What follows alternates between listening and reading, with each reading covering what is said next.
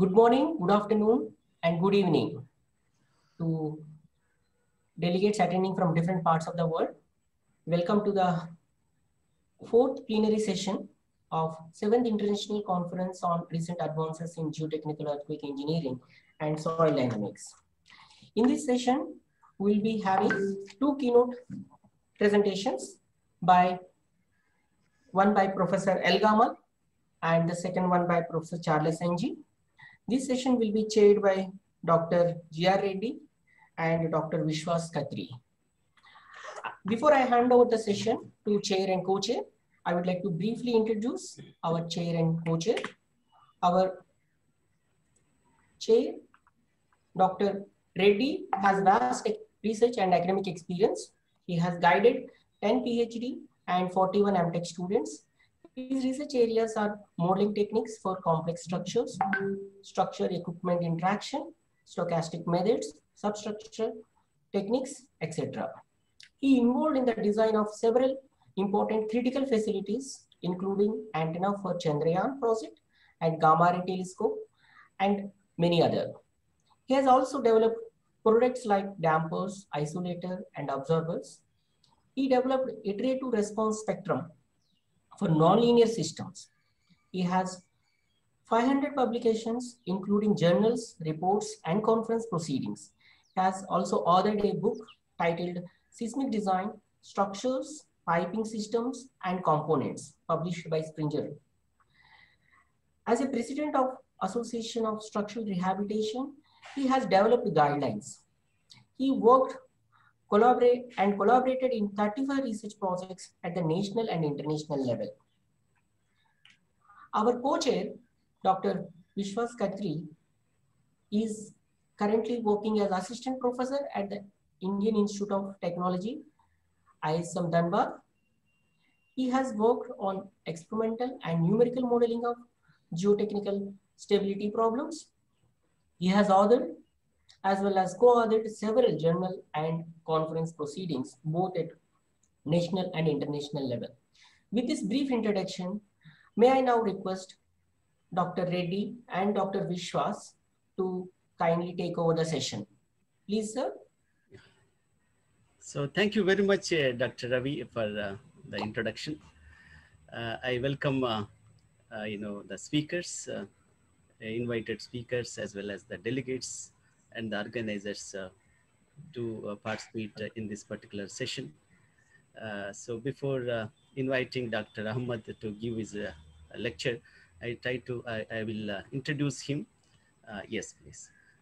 So 1 second. Dr. Ahmed is a professor of geotechnical engineering at the University of California, San Diego. Currently, he is serving as the School of Engineering Associate Dean for Faculty Affairs. Earlier, he chaired the Department of Structural Engineering from 2003 to 2007. He received his PhD in 1985 from Princeton University. In 1997, he joined UCSD after a postdoctoral appointment at the California Institute of Technology and faculty positions at RPI and Columbia University in New York. His areas of research interest include liquefaction and effects on the built environment, large-scale soil structure experimental and computational simulation, sustainability in geomechanics, information technology applications, and the system identification procedures. He is author and co-author of over 300 technical publications and currently serves as editor-in-chief of the Journal of Soil Dynamics and Earthquake Engineering. Over the years, he has consulted and provided professional services in the general areas of geomechanics and geotechnical engineering for a number of national and international organizations. So I request Professor Ahmed to deliver a lecture on nonlinear soil structure interaction and application for bridge systems in liquefiable ground. I welcome Dr. Ahmed to deliver his excellent lecture, and I request all the people to participate and let us get a lot of knowledge from the Professor Ahmed. Thank you very much. I request Dr. Ahmed to start his lecture. Thank you very much, Chair Reddy. maybe before I start, I would just like to update a little bit what you mentioned. I completed my term as Associate Dean and also my term as Editor-in-Chief of the Journal of Soil Dynamics and Earthquake Engineering, which was a great privilege. It's a pleasure to see everyone. I would like to congratulate the conference chair and the organizing committee for the incredible job they have done in preparing this remote event and all the preparations that preceded this when the conference was to be held in person.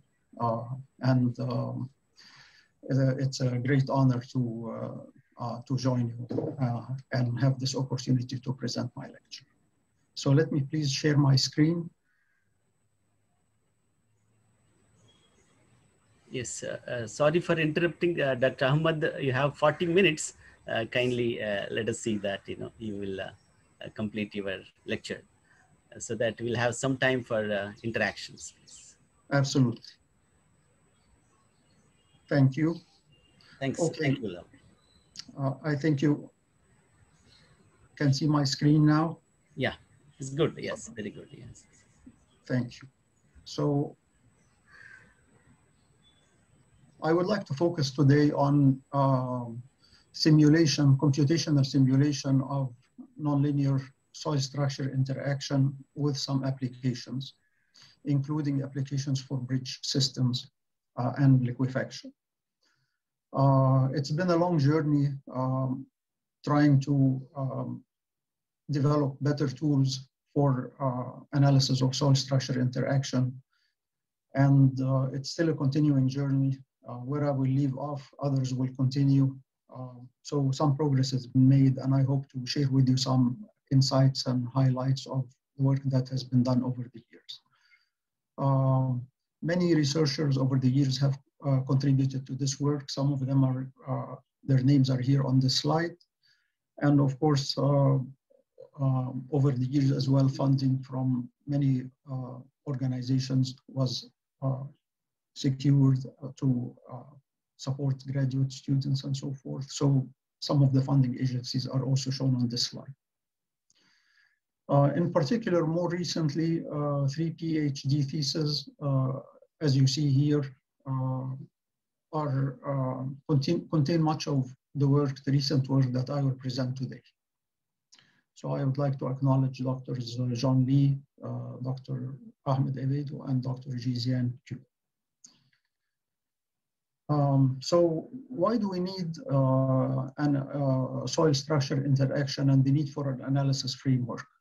So when this effort started, an attempt was being made to produce 3-dimensional simulation tools tailored for conducting seismic response. And hopefully these tools would include the latest nonlinear structural analysis techniques, for example, beam column fiber elements, hook gap elements, and all other kinds of simulation tools for modeling structural response and soil structure interaction, and also include state-of-the-art nonlinear soil modeling capabilities, include saturated soil modeling logics, and suited for the needs of performance-based earthquake engineering, which includes low levels of shaking, medium levels of shaking, and very strong levels of shaking, and the consequence of these shaking events.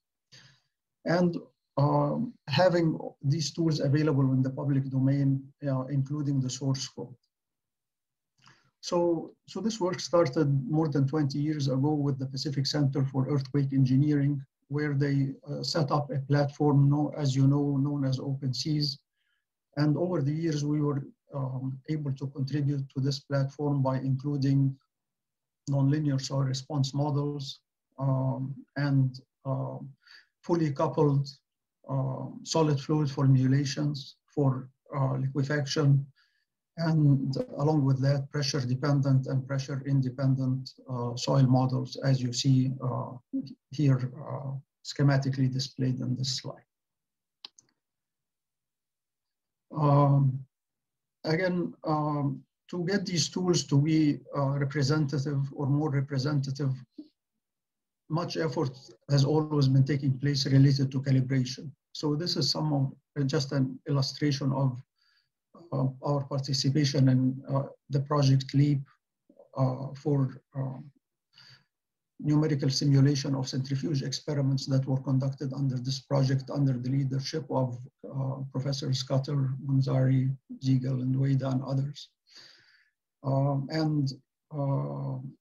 As you see, even with the availability of results from centrifuge experiments and, of course, one-dimensional downhole arrays recorded motions from actual earthquakes, there is still room for getting more realistic outcomes out of the numerical tools when they are applied to three-dimensional simulation, and in particular, as it relates to soil structure interaction, which places additional demands on the level of strains that take place in the vicinity of the structure as the structure pushes and pulls on the soil, as I'll try to show some of that now. So I will try to present some of our work related to three-dimensional soil structure interaction and look at situations where strains are shear strains are relatively small, for example, where equivalent linear analysis might yield reasonable outcomes. And then we'll look at large strains, elastoplastic analysis, and then we'll see some scenarios where the strains are much larger, of the order, let's say, of 10% associated with liquefaction. And then some of the strains, again, as a consequences of liquefaction in the vicinity of a foundation where the soil flows around the foundation with strains that are much larger than 10%. And trying to show this in the context of three-dimensional numerical simulations. So we'll look at the response of an embedded structure and also take this as an opportunity to look at site response away from the structure. And then we'll look at large pile groups. We'll look at a wharf on piles. We will look at three-dimensional bridge systems, including liquefaction. So let's start with site response and embedded structures as in situations, for example, of nuclear power plant containment structures. So in this study, as you see, the soil mesh is very large compared with the size of the structure, which is substantial in and of its own. Because of symmetry, it's a two-dimensional mesh, and the shaking is taking place in this lateral direction. So this is what is shown here as a half mesh. And then with the input motion imparted at the base of the ground, we studied the outcomes if this motion is scaled by 1, if it's doubled in amplitude, 3 times in amplitude, and 4 times in amplitude, to compare the response of fully nonlinear and equivalent linear under these different 4 levels of seismic excitation. We also included a no tension condition here between the structure and the soil, which is a more realistic way to model the interaction. And we had the transmitting boundary at the base. We used this soil model, which is a pressure dependent soil model for our nonlinear analysis. As you know, in the equivalent linear analysis, the work is done by a secant modulus and equivalent damping at a particular shear strain level. And you see here that the reduction in modulus with strain amplitude is quite substantial. For example, here we go down approximately to 20% of initial shear modulus at a strain of 0.3%. So if we look at the free field ground response in the beginning, we're showing here the shaking as it was, and then the shaking when it was scaled to 4 times its amplitude, so that's much higher shaking. We see at ground surface that the at low levels of shaking, as you might expect, the nonlinear model and the equivalent linear yield very reasonable results and very close. The response at ground surface is significantly larger than the response at the level of the base of the structure at 23 meters depth, if you compare this 6 and this 4. And when you go to the 4 times the level of shaking, you see, of course, that because of nonlinear effects, that this resonance peak is much muted and it is spread over the frequency range compared with the low level of shaking. And both the equivalent linear and nonlinear to some degree reproduce this.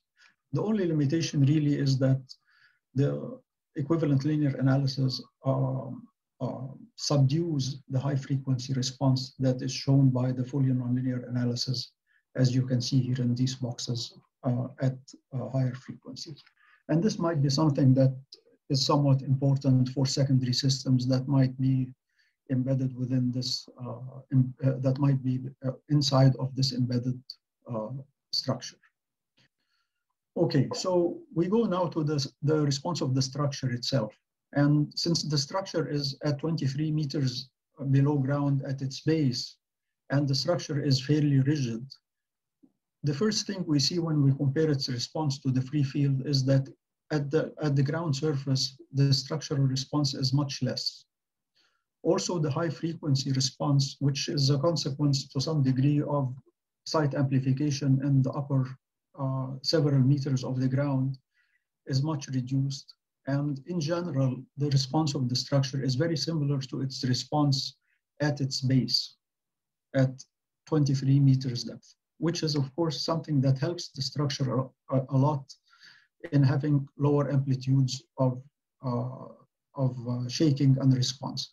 So the deeper the embedment of the structure is, the less levels of shaking that will be observed compared to the nearby free field, which is good news. Again, this is shown at 1 times the shaking and 4 times the shaking, the same thing where you see the free field is always much higher than the response of the structure, which is similar to its response at its embedded depth. So when we found that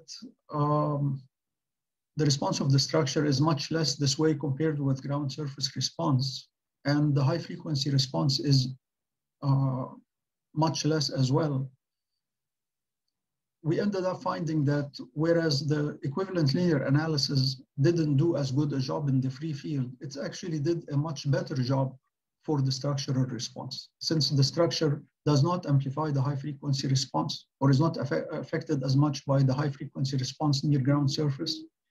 And its response is similar to its response at the base. We found that the nonlinear and equivalent linear comparison is quite favorable for the structure response itself.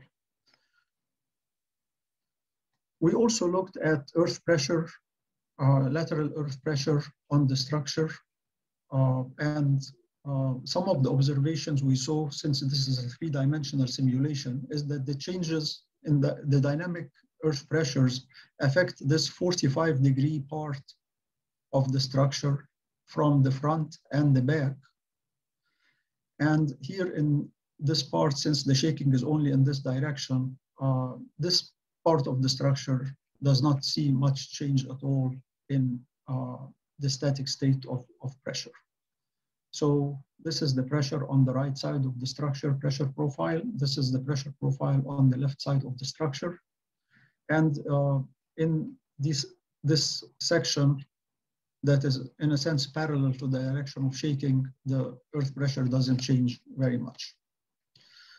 The other interesting thing is that the distribution of earth pressure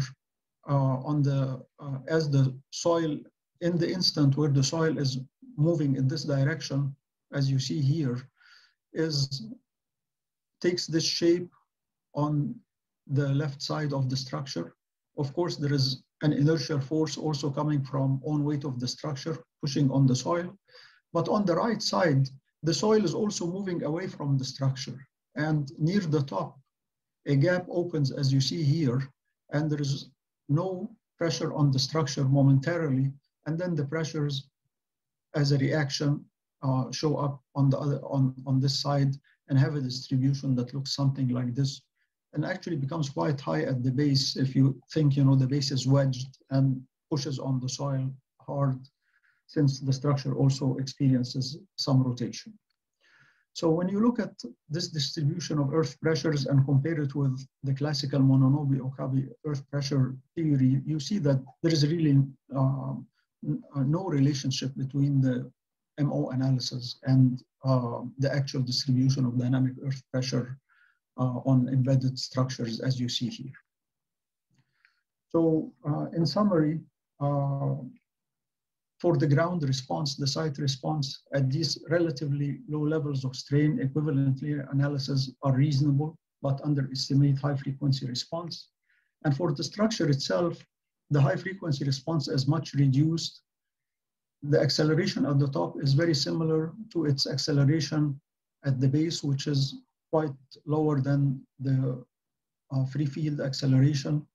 And the acceleration response compared well, the equivalent linear acceleration response compared well with the nonlinear counterpart all around, and give a reasonable result that way.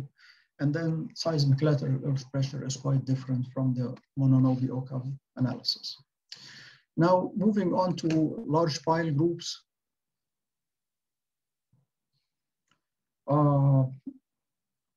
There was an opportunity to look at the behavior of a pile group in a bridge where navigation is allowed in the center of the canyon or in the center of the channel, of the water channel, for this Dumbarton Bridge scenario, for example.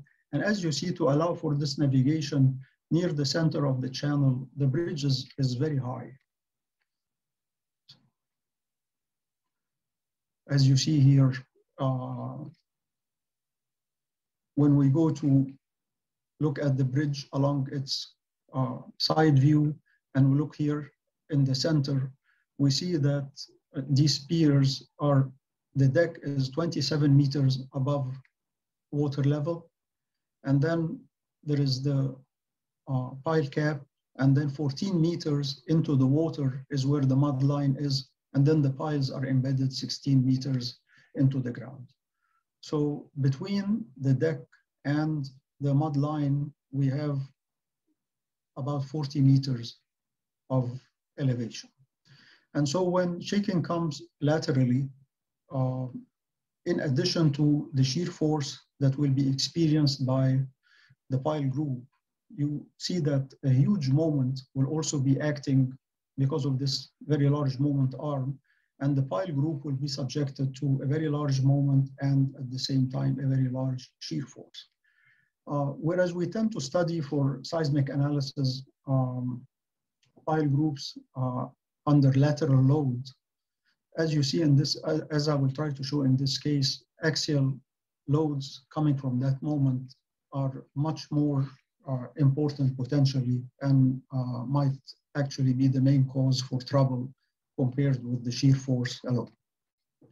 So we use this platform, OpenCSPL, which is capable of producing finite element meshes in a user interface to look at pile groups that way. And with a pressure independent soil, elastoplastic soil model, we looked at the bridge own weight effects and the effects under lateral pushover analysis, equivalent to as high as the weight of the deck in the horizontal direction, as if there is a pulse of 1G applied to the bridge. And you can see that the response of the pile group is highly nonlinear compared with its initial response because of the behavior of the piles, obviously, but also the nonlinear soil in this simulation. Moments on the piles in this case were, of course, as you might know, corner piles ended up shouldering much more load than inner piles. This is again a half mesh. And so these are the inner piles, these are the outer piles, and this is the corner pile. And as the level of load increases, you see that the peak moment location is going downwards into the ground because of yield of the soil gradually from the high displacements of the pile from the mud line further down. Now looking at axial forces, just under the own weight, static own weight of the bridge, you see again that the corner piles carry much more of the axial load than the inner piles, and the edge piles also carry higher load than the inner piles, which is of course documented in the literature as an important mechanism because of the availability of more outer soil here to resist load compared with the soil that is shared here by many piles and experiences load from many piles at the same time, and consequently these piles are in a sense end up being in a flexible part of the soil and carry much less load compared with these outer piles and the corner pile in particular. Now if we look at the situation where the pushover just included the horizontal force first, instead of the force and moment together, we see that the loads on the piles increase in the front here where there is compression, increase a lot more, and also turn from being compressive to tensile because of that very large moment, being 3.4 times, for example, the axial load under static load if you know, as a normalizing quantity being a single, for a single pile scenario. So 3 times the load in tension as compared with 1 time the load in compression under just the own weight of the bridge. When we include the moment as well, you can see now axial loads increase to nearly 10 times in the outer pile in compression, and also about 9 times or so in tension. I don't think any pile or pile cap is designed to deal with tensile forces that are of this order. And there is a very high probability, if a scenario like this happens, that there will be separation between the pile and the pile cap. That might not necessarily imply any collapse or any large deformations in the end, because at the end of the earthquake, the pile cap might come back and just sit on this damaged pile head, and there won't necessarily be an apparent permanent deformation, since other piles might be able to continue supporting the bridge, but there can be damage that will later lead to deterioration of the bridge because of the elements and so forth. And it's certainly an undesirable outcome. So the main outcome here is that axial response is potentially much more important than lateral response for scenarios like this where there is a large moment that is involved. Tensile forces might be quite significant and affect the reinforced concrete response. And the corner piles are most vulnerable, and all these are things that are shown by this 3-dimensional simulation of this pile. Okay, if we look at a scenario of, again, wharfs on piles. These are, types of structures are the prevalent type of wharf foundation in the United States. This is a picture from the Port of Los Angeles. The ship is here, the container ship is here, and the wharf is here. This is a close-up of the wharf, and here is the container ship. And this wharf is supported on many, many piles, as you see here. In cross-section, the piles look something like this. This is the land side, this is the water side, this is the slope, sloping ground under the wharf. This is the deck of the wharf, and these are the piles going into the slope as you see here. So when we looked at the plan view of this wharf, we saw that the pattern of the piles keeps on repeating itself from one end of the wharf to the other. And so that allows that we could take a three-dimensional slice and study it as a representative of the response of the entire wharf from beginning to end. A symmetry slice, if you will, but it's a three-dimensional slice. So this is here the three-dimensional slice. These are the piles, front to land side, water side to land side. And this becomes the three-dimensional slice that we are studying. The soil on the land side, the soil on the water side, the 16 piles that represent the symmetry section of the wharf. And again, doing seismic excitation by shaking at the base, by including here one-dimensional shear beam columns that capture boundary conditions on the right and on the left, which is essentially free field response on the land side, free field response on the water side. So before looking at the three-dimensional response, some people were proposing, and maybe continue to propose, that if someone does a slope analysis without the presence of the pile, and then takes these deformed configurations of the slope at the location of the piles, that this might permit that they can take these displacements and then use soil springs and apply these displacements to the piles. But in fact, when the piles are present in the slope, you see that the configuration of the ground is very, very different from the configuration without the piles.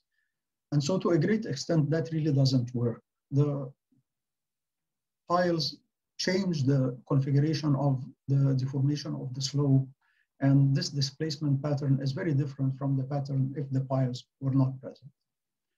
So here is the deformed configuration after shaking.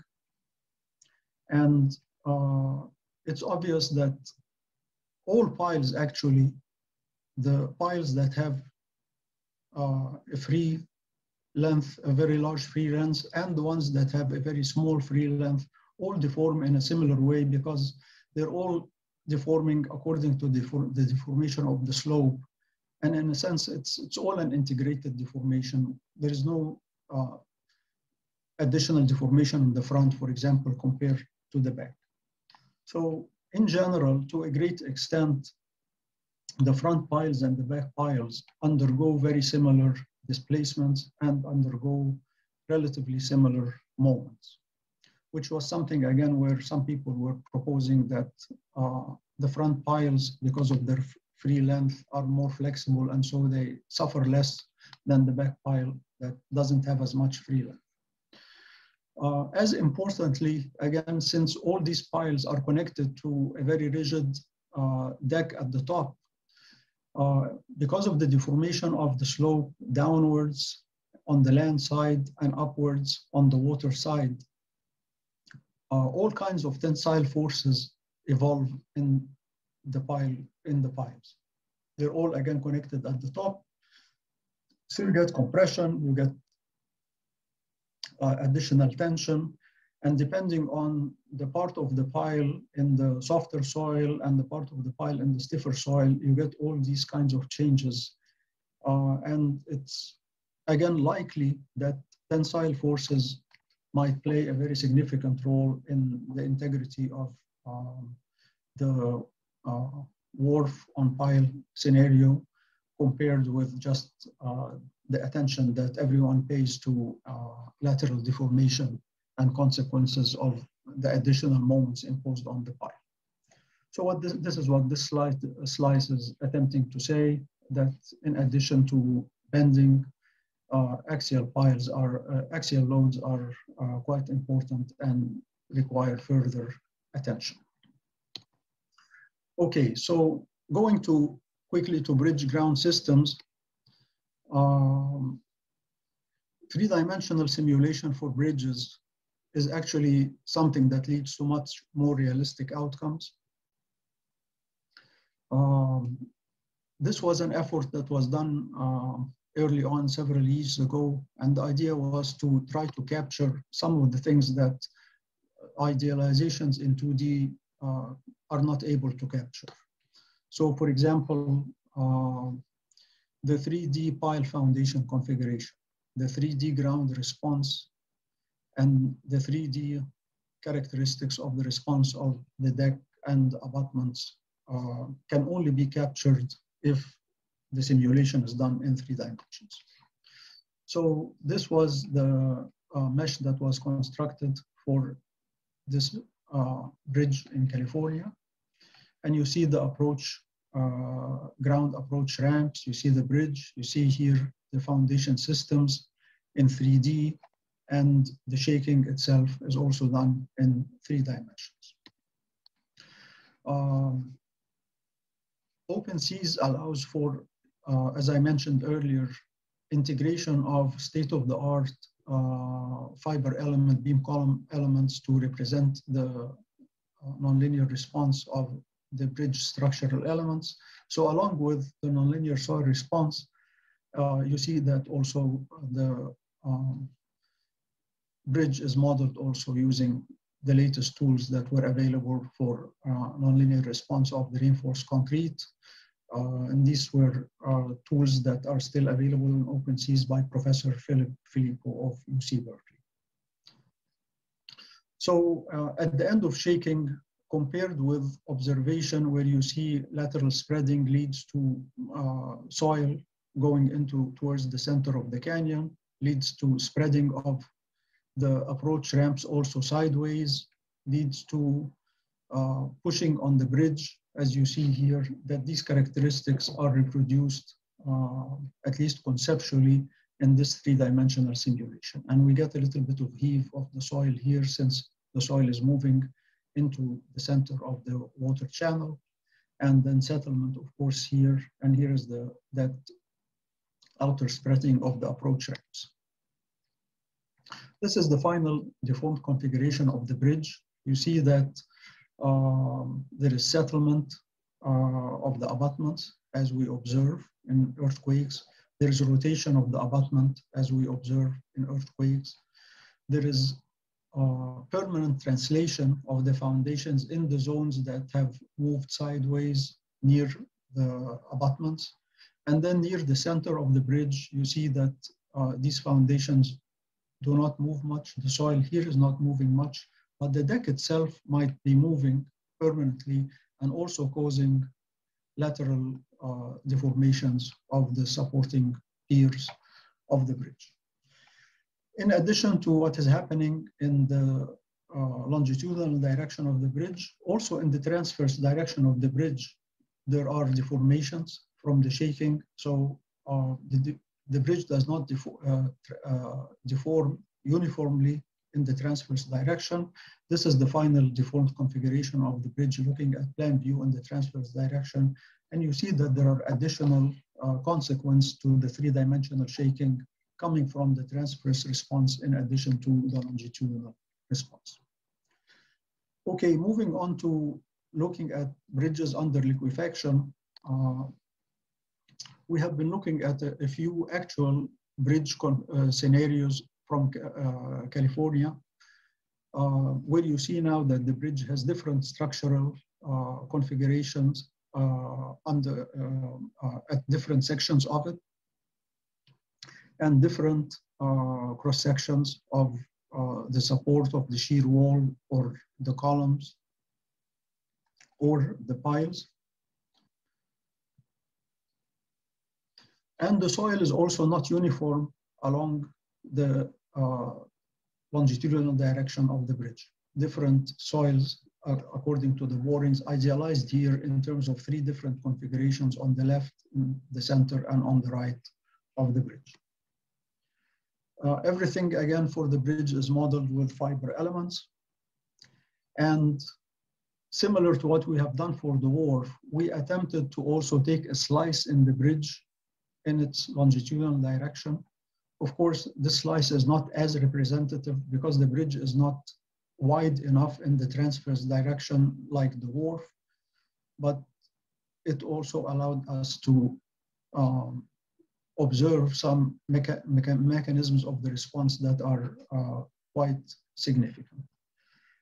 In this case, we did shaking using Rinaldi motions from the Northridge earthquake, and the important thing about it is that it's a near field motion that has a pulse, a preferred pulse in one direction.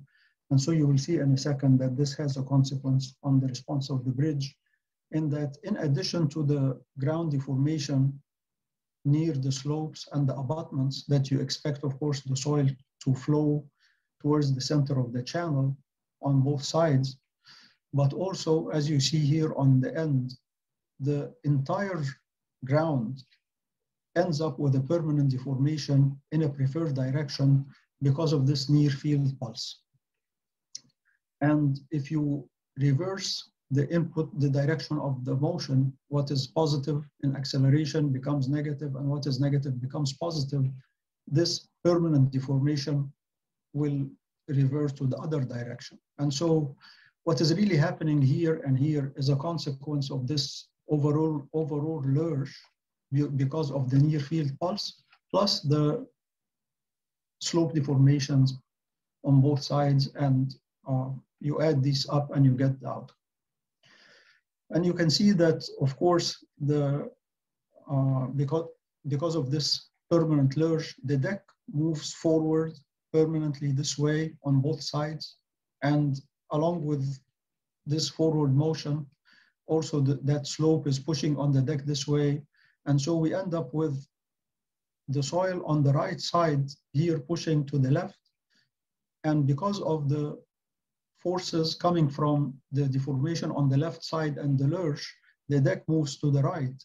And so we end up with trouble here, not only coming from the slope deformation, but also coming from the deck moving in the opposite direction and causing this forward motion at the top, backward motion below, and causing additional trouble to the piles. So these piles are affected actually by what is happening on the other side, not only what is happening in that local slope.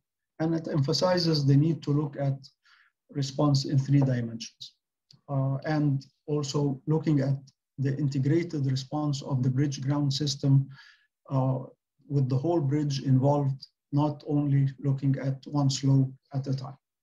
In the center of the channel, the foundation doesn't move much, but as I mentioned earlier, the deck moves permanently, and that again can result in unseating, can result in large moments on these middle section piles, which of course is something that is not captured at all when people study the left side on its own or study the right side on its own under lateral spreading because of local deformation at the abutments.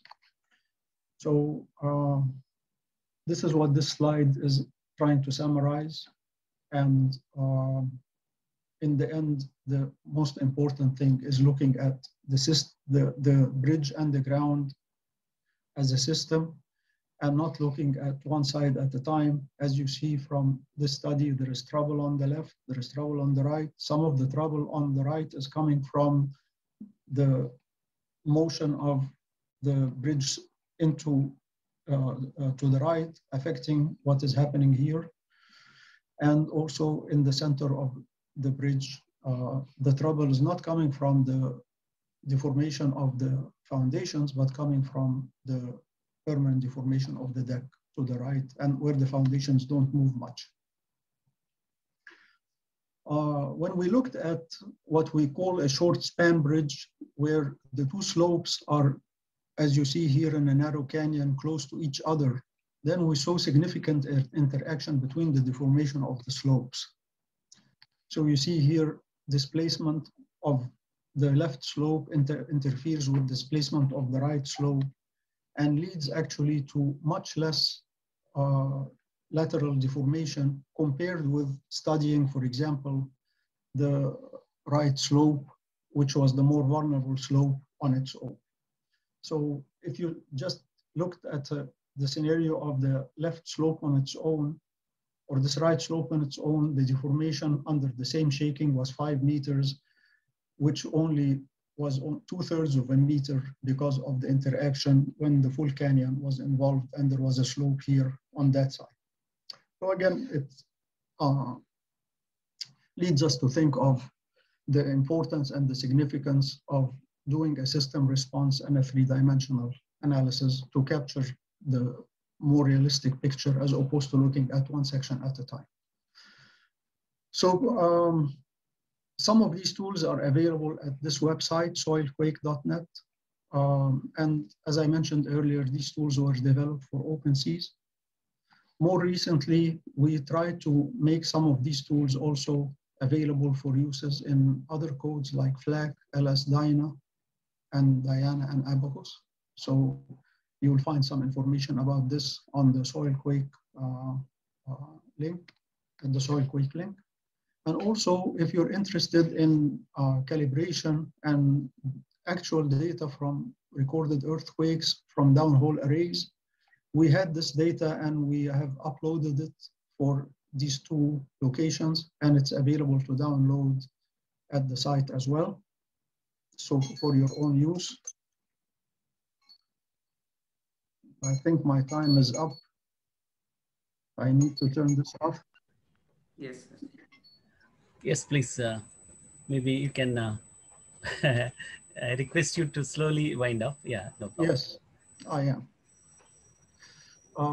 And then finally, some recent work to look at also geometric nonlinearity is being directed towards a technique that is shown here. So this is a meshless representation as opposed to finite elements that lends itself more to looking at very large deformations with also strain softening soil models that have been recently developed. And this work is ongoing. We're trying to also capture some aspects of geometric deformation in addition to the material nonlinear deformations. And so we would also bring into the picture geometric nonlinearities. Okay, I think that concludes my presentation. Thank you very much. So thank you so much, Professor Ahmed, for giving a very informative lecture. I request a co-chair to just prepare for a question answer session. Meanwhile, I'll just summarize what I could understand from the lecture of Dr. Ahmed. So co-chair, please get ready for the question answer sessions. Maybe you can have to go through the box where a lot of questions may be there. We can kindly get prepared. Just 1 minute, I'll just try to summarize and say maybe I'll initiate one question. Yeah, it was a wonderful lecture. He introduced, professor has introduced the subject with containment structure, the effect of equivalent nonlinear analysis and detailed nonlinear analysis, how the difference in the response of the containment, including the soil, and the variation of frequencies and the amplitudes if you take the soil structure interaction and nonlinear effects of the say in a soil. That he explained very nicely, given a lot of insight of the subject. Then he introduced, he explained on the pushover analysis of the bridges is very, very important because the subject now I think everybody going for the performance-based design of structures. So soil definitely you cannot ignore. So you have to consider that. So a procedure for doing the pushover analysis and seeing the various levels of performances under earthquake loads, considering the bridge, he has explained very nicely. And a lot of cases with respect to bridges and port structures, he explained very clearly, and is very, very interesting that his lecture says in all the designers, you have to take the nonlinear effects when you want to say that the bridges structures are safe for earthquake loading. So I just trigger the session on the question answers. Can you please elaborate on the slicing on the bridge when you are taking the modeling and you are making model and analysis? This is a request from my side to trigger the question and answer session so that our co-chair will be ready for the question answers, please. Yeah, session. Yes, please. Dr. Ahmed, please. Thanks very, very much because wonderful lecture. I learned a lot of things from your lecture, and I also, generated a lot of thinking, how to go about in the future, what is the research we can perform. Thank you very much. Yes, please, Dr. Ahmed. excuse me, sir, just a small announcement may I make? Yeah, please, Ravi, Yeah. Dr. Ravi, yes. All the delegates are requested to post their questions under Q&A that is available on the menu bar. And also there is an icon placed over the conference platform. To access Q&A, you need to come out of from the full screen mode. Then only you can be able to access. Okay, thank you one and all. Okay, sir. Professor Al-Gamal, please. Yes, I see 3 questions. Should I try to answer those now? Yeah, please go ahead. I think that, yes, Dr. Viswas, please. Yes, I think I will. Okay, the first question is about the pushover analysis on the pile group. And yes, of course, there are road. Yes. Can I read it for you? Can I read it for you? Please. No need. Yeah. In a pushover analysis, a load pattern is applied with increasing magnitude in a single direction. But in reality, there are frequent stress reversal during an earthquake. So what is the reason to trust result from pushover analysis? This is the question posed, first question. Yes, if there is an earthquake loading, a dynamic analysis is definitely needed. And so what we did with the pushover analysis, because we tried to use as refined a mesh as we could implement on the computer resources we had at the time, dynamic analysis and actual earthquake shaking would have not been possible. And so we resorted to illustrate some of the salient consequences of lateral loading to this pushover analysis. But this isn't a replacement of doing actual seismic excitation. On the other hand, if it is expected, for instance, that peak acceleration of the bridge deck would reach 0.6 G or any other value, there might be a way to apply a force that would be equivalent to the lateral inertial force that would come from a peak acceleration of 0.3 G at pushover, and in a sense see maximum force, under maximum force, what levels of deformation and if any permanent deformation of significance might happen.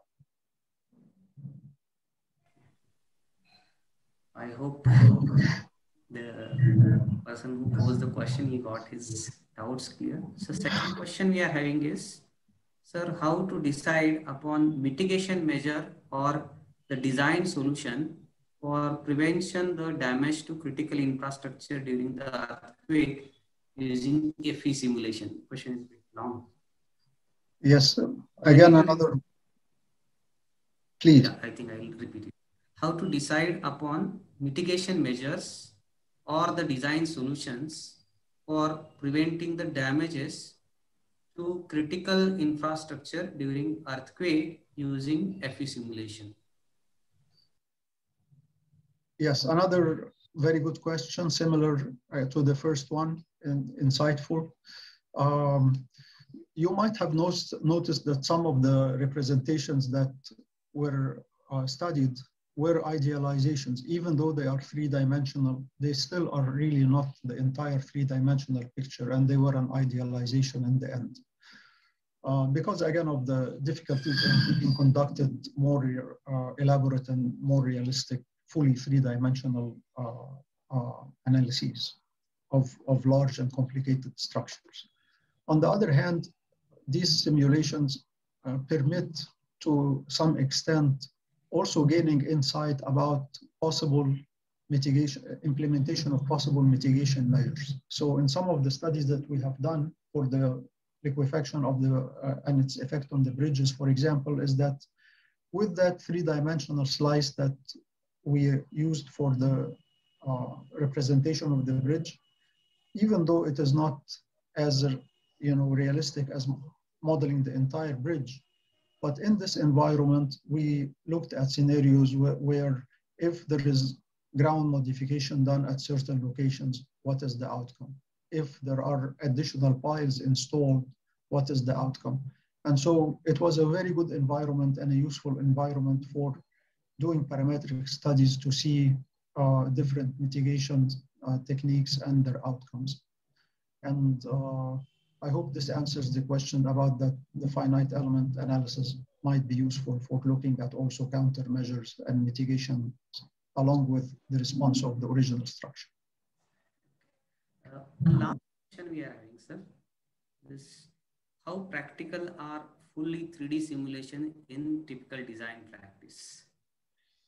Very good question as well. And I think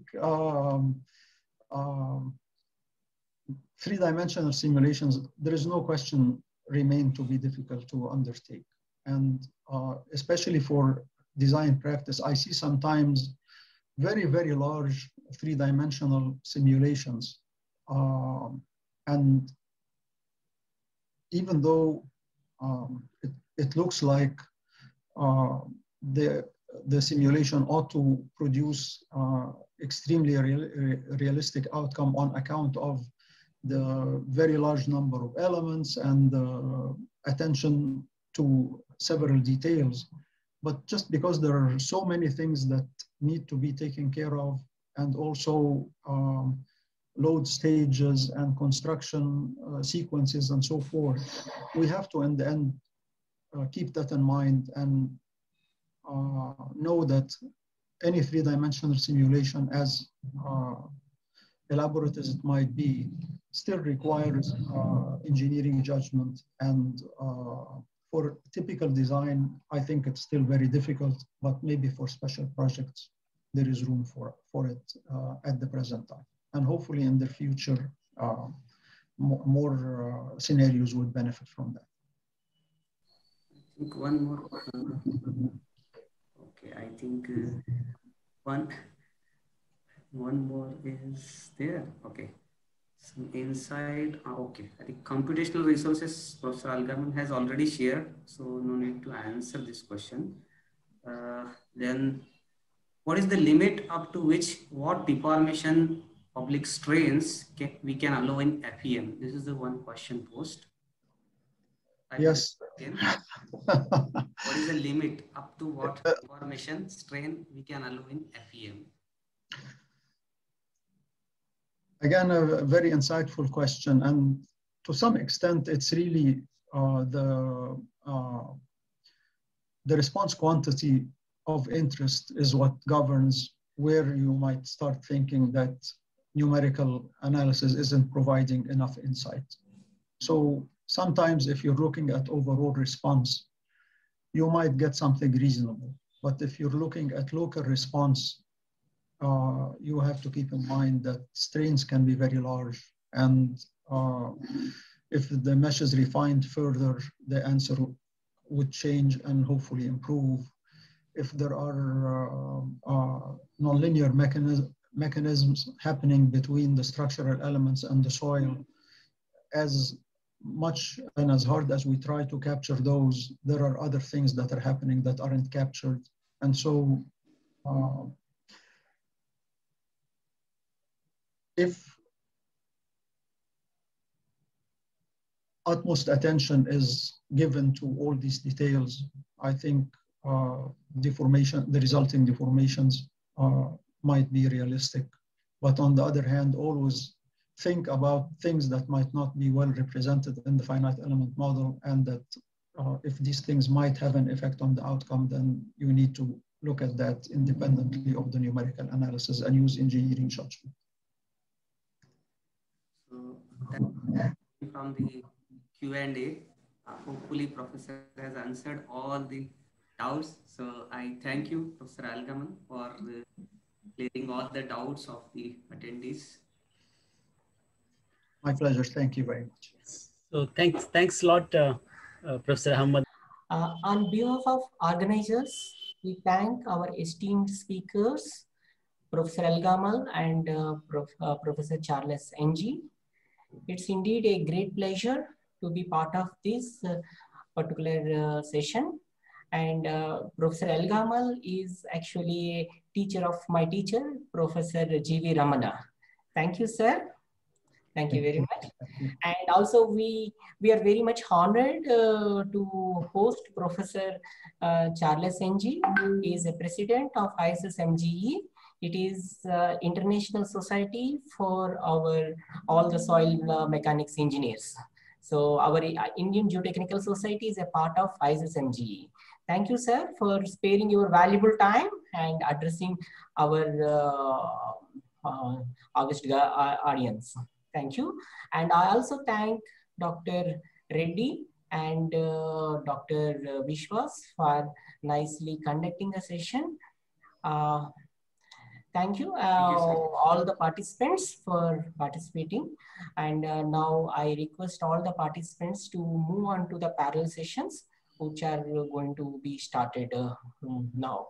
Thank you, sir, one and all. Thank you. Great to see you all. Thank you. Thank you. Nice to see you all. Thank you. That was nice talk. Yeah, thank you. And you gave excellent talk too. So let's keep in touch. Okay, hope to meet you soon. Yes, look forward. Yeah, take care. Take care, everybody. Bye-bye, everyone. Bye-bye. Bye. Thank you. Bye.